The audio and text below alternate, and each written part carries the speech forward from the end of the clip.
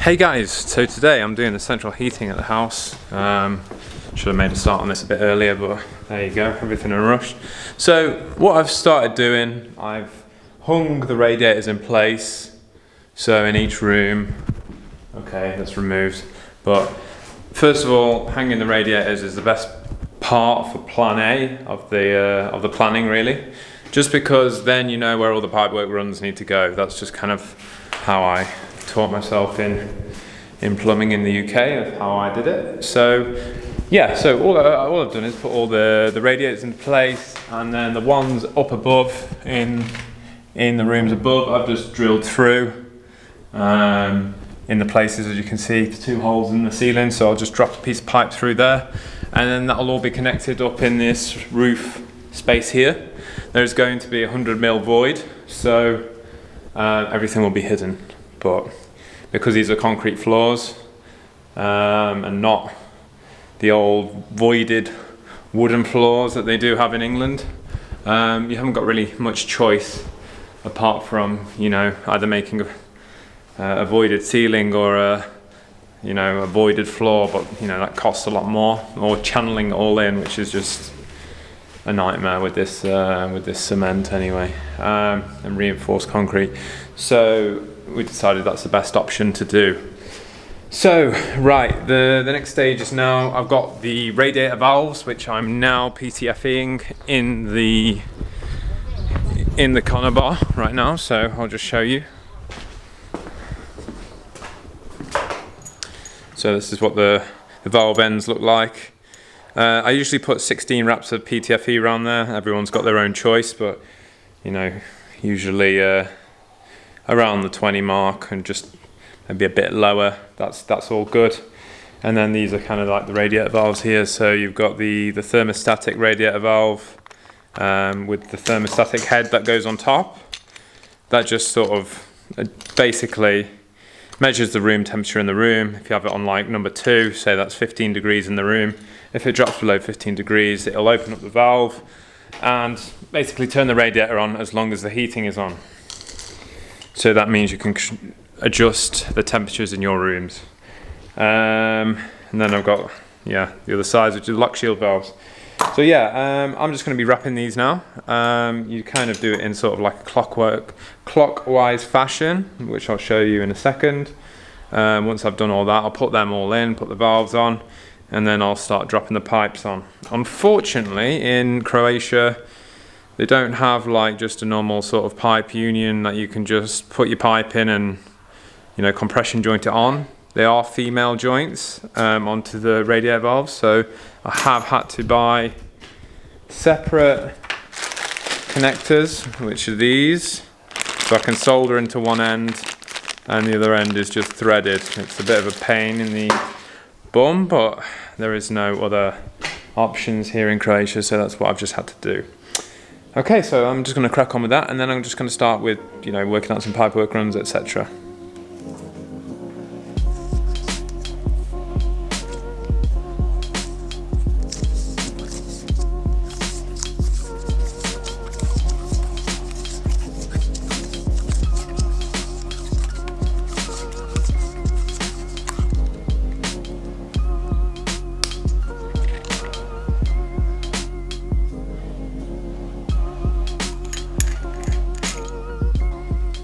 So in terms of getting these valves in the radiator, you might be wondering how that's possible, as there's nothing really to cling on. But inside, you'll see it's like a little bit of a pattern inside. Oh, let me show you. There you go, can you see?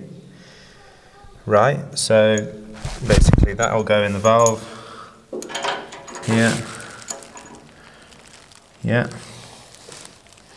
like that. And then I've got this special tool. They don't really have a normal one in the shop, but I use this one in England anyway. It costs about €50 here, but it's about 30 quid in England, so it's more expensive here. And it's just a ratchet tool, so you'll then slide it in. There you go, nice. And just ratchet it. Okay. Change the side. One's for loosening and one's for tightening. We'll put on the tightening side, measure it up, and then That's it.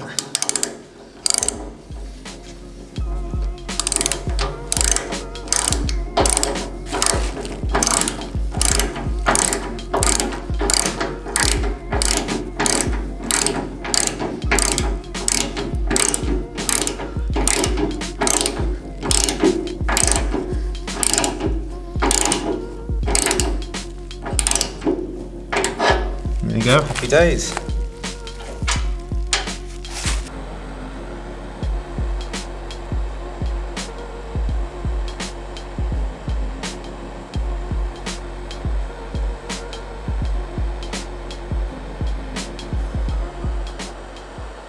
So I've soldered a few bits already. I'm working with copper because I'm most used to copper, but you guys can work with whatever you feel like using. So as you can see, we've just got the pipes going off. Just go down, put a drain off there. Just in case you ever need to drain off, it's always handy to put a drain off valve on. That's what it looks like. Soldered there and up to there. So yeah, that's just ready to join on when I've done that. And I'm doing that in every room here. Here as well, and drain off on every drop. Like I said, you're going to have a problem if you don't have a drain off and you get a leak. So yeah, that's just ready up there as well. Now, so we'll go to this one, which I've just started doing. So I can walk you through a bit of it. So what joints you need really is, I've got a pair of grips, I've got solder wire, I've got flux, but this is a special type of flux. First time I've come across this actually, and it's quite interesting. Very interesting why they don't have this in the UK, but I'm going to show you exactly what it does in a minute. 15mm elbows. This is all 15mm pipe, and they're going to have 22mm flow and return. We've got some 15Ts as well, and blowtorch. And something to cut the pipe. They don't actually have these in Croatia, so I had to get this from the UK. But this is just a pipe cutter. Now you just turn around and it cuts the pipe easily. But here they have an alternate version, which is a bit more of a pain to use, and I love using these. So yeah, if you can get these are the best. All right, let's get to it.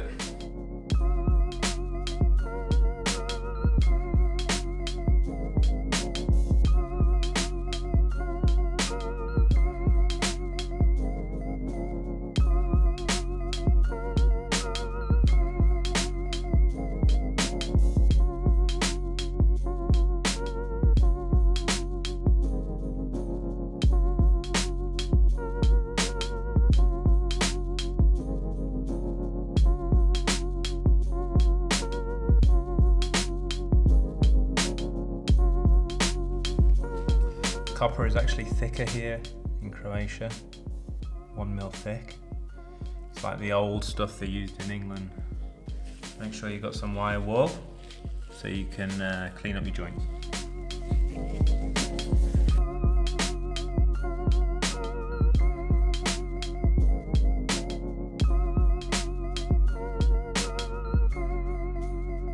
I clean up the pipe just because to adhese it, to solder it, it needs to be clean, otherwise the solder just won't stick, and that's the reason we do that.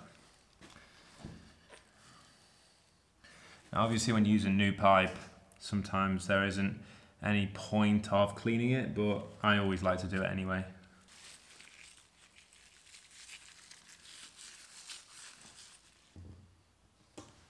Apply your flux.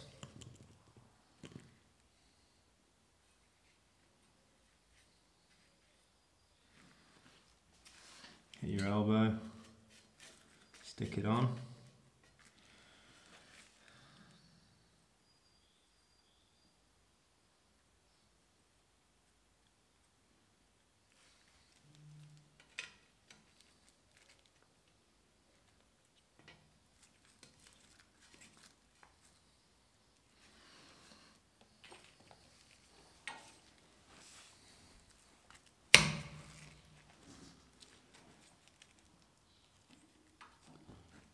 Then once you've cut that, you kind of know where to cut next. So I don't do any measuring. Everything's just by eye.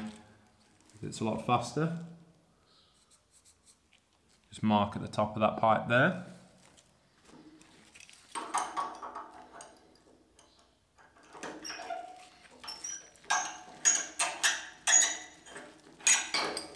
Okay, do the same here, paste it up.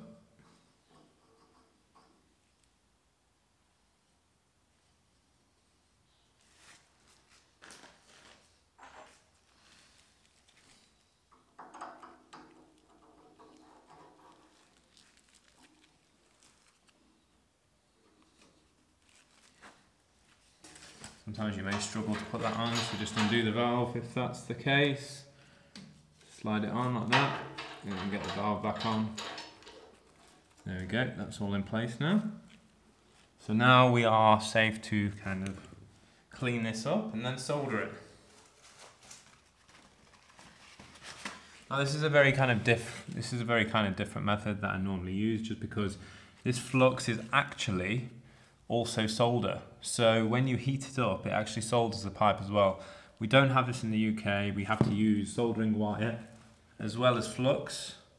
But in this case, all you have to do is heat it up. It's quite good really, but I mean, I don't know what the results are gonna be.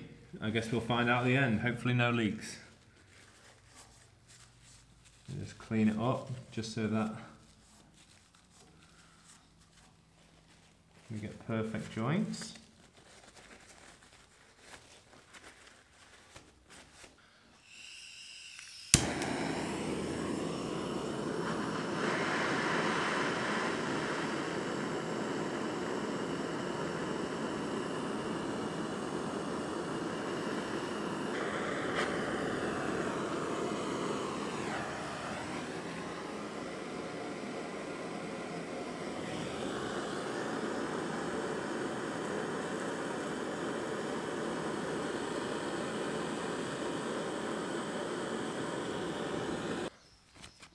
Okay, so that's done. Obviously you should use a heat-proof mat as well if you don't want to damage the wall, but seeing as mine are getting painted, it doesn't really matter so much. Once it's been soldered, you can then wait a bit and then you can just clean it down with more wire wool. So yeah, that's how I'll do it and that's how I'll carry on.